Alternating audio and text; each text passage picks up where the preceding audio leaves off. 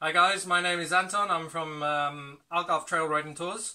It's a business I run and operate here in the Algarve on the west coast. And we actually run 5 trail bikes. We have 3 SWM RS300s and at the moment we have 2 of the AJP PR5. So this little video is to give you a very quick rundown, a shakedown, to give you my feedback on what I think about the AJP PR5. This is the liquid cooled, the water cooled version. This is the slightly more modern version. Having said that, AJP has just released the SPR range, which includes a 250. The SPR is the designated Enduro stroke racing range, which is why it's got the R. And so I guess this one is the slightly older model therefore. So this particular one here in front of you is a 2018 model, and they ran up to 2020 before the SPR range was released. Prior to that, pretty much the same bike, but it did have an air-cooled engine based on the old Honda 230, the Honda air-cooled 230 engine. So I've actually had 5 of these bikes. I've run them, operated them for 4 years. And I have fallen in love with them. I do kind of favour cheering for the little guy anyway, and certainly in the realm of motorbikes, when you've got KTM, Husqvarna dominating the world, it's really nice to hear about small businesses hanging on in there and challenging for a spot. Now, I came across AJP. I live in Portugal, obviously. It's a Portuguese brand.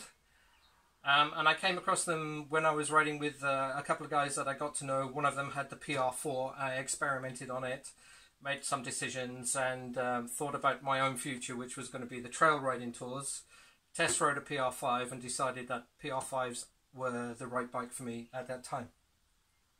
So can I just clarify something? A lot of people, I've read reports over the years, a lot of people think AJP or the PR5 is a Chinese motorbike or a Taiwanese or Korean motorbike. I've seen all sorts of things. Let's just put something to bed straight away. It's a Portuguese manufactured bike. It does, however, use a Chinese manufactured engine. The engine is from Zhongshan, which is the largest, as far as I know anyway, the largest motorcycle engine producer in China. But the rest of it is completely put together in the north of Portugal.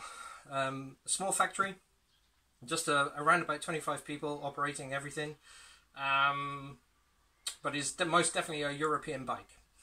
So, getting back to what I really want to tell you, operating them for 4 years, what do I think about them?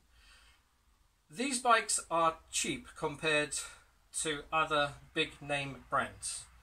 With a cheap bike, you would expect perhaps not to get very good performance or not really to get value for money. That's where AJP has stepped in and could corner the market for cheaper bikes. They are excellent value for money. And I actually used one, I did use this one to race a few races in the Portuguese National Enduro Championships, and I think it surprised quite a few guys when I was going past them on their KTMs. I think it surprised them. I had a few guys come over to talk to me about the PR5, and it's a very, very, very good bike. It's great fun to ride. It's wonderful to ride. I really, really, really enjoy it. This bike, the PR5, to me is a hybrid. It's a bit like KTM Freeride, perhaps. It's kind of trailsy orientated, but it's a full-size bike. But it does have some very unique qualities, which, to my mind, makes this bike stand out amongst the rest. Gears 1 and 2 are very, very, very low ratio, so you can do super tight technical riding up riverbeds, over rocky boulders, things like that.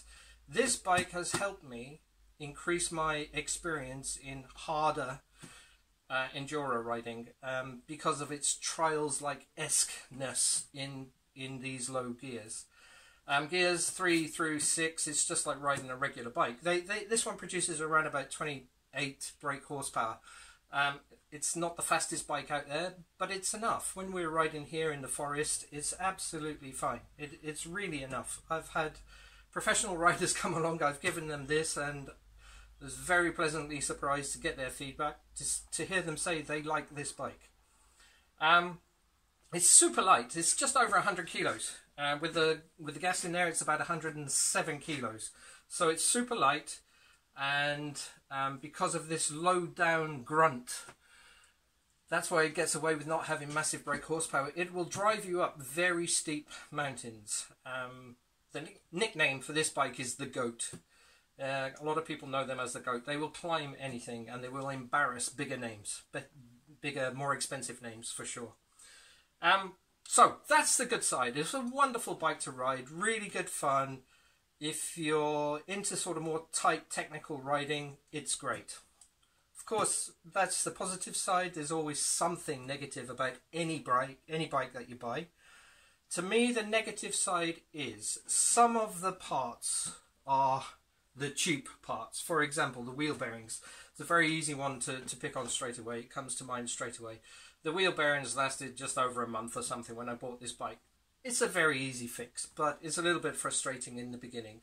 Some of the components, the HT lead broke down very early on. I had it for about 6 months or so, and I swapped out the HT lead and the spark plug cap as well for a better one. So some of these smaller items are cheap, and it's a little bit frustrating, but you know, for a few euros you can do very simple upgrades. So this bike doesn't have many upgrades on it. I've put a bigger bash plate, a full synthetic plastic bash plate on there. I've ordered an upgraded ECU, and that is it. And it's a really very good bike. I was happy to race it in the Enduro Championships. I didn't lose. I didn't come first, of course, but I didn't lose. And so I think it's a good bike. So, if you are looking for a cheap entry-level enduro stroke trail bike, then you should really look at this bike and consider it. I have 2 at the moment, and I have 3 SWMs, but I've had 5 of these over the years, and the reason why I've gone for the 300cc sized engine is because, to me, these lack a little bit of power at the very top end.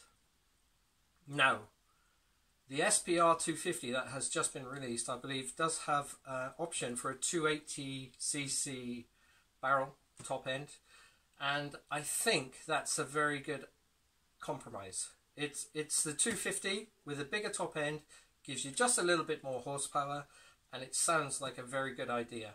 Added to which, the SPR range now is a slightly bigger frame and more racing orientated, so it's slightly upgraded over this version.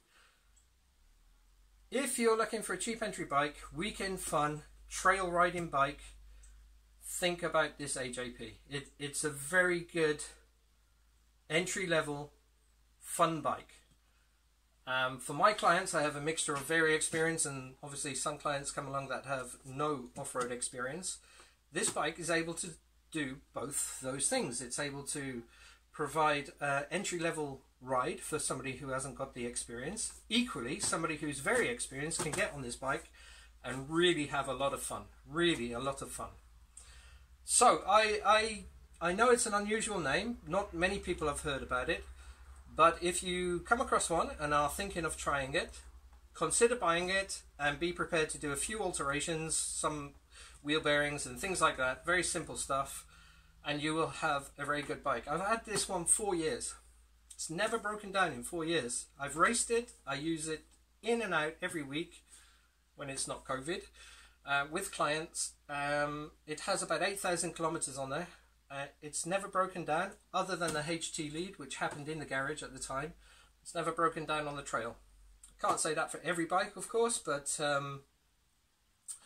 if you're worried about reliability issues, it's as reliable as any other bike out there. So, that was it, really. Just wanted to give you a quick idea of what this bike is about. Please don't think it's a completely Chinese bike. It's not true. It's made in Portugal with a very experienced team. Antonio Pinto, AJP stands for Antonio Pinto. I think his brother was João. Not sure about that. So it's put together in Portugal. It's a small team, but the big bike that AJP is producing now is the PR7, so that's garnering a lot of international attention, and subsequently AJP, the name is becoming known much more than it was even 3 or 4 years ago. Check the SPR range out, some lovely enduro bikes. My dream bike at the moment is the 310 from AJP.